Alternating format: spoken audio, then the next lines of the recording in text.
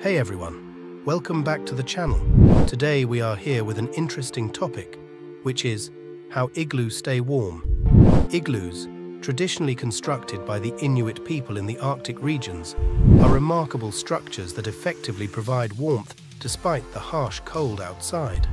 The key to their insulating properties lies in the use of snow as a building material and the unique architecture of the igloo itself. Here's a detailed explanation of how igloos stay warm. Number 1. Construction materials. Igloos are primarily built using compacted blocks of snow. The snow used is not just any snow. It's typically dry and powdery. Number 2. Dome shape. Igloos are constructed in a dome or hemispherical shape. This design is essential for maximizing warmth because it helps distribute the pressure of the snow evenly, preventing weak points where heat could escape. The dome shape also minimizes surface area, reducing heat loss. Number 3. Thermal insulation.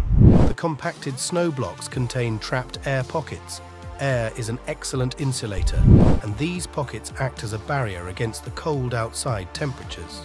As warm air from inside the igloo rises, it gets trapped in these pockets, creating an additional layer of insulation. Number 4. Wind protection. The entrance to an igloo is often constructed lower than the interior floor level. This design minimizes the impact of wind and helps retain heat within the structure.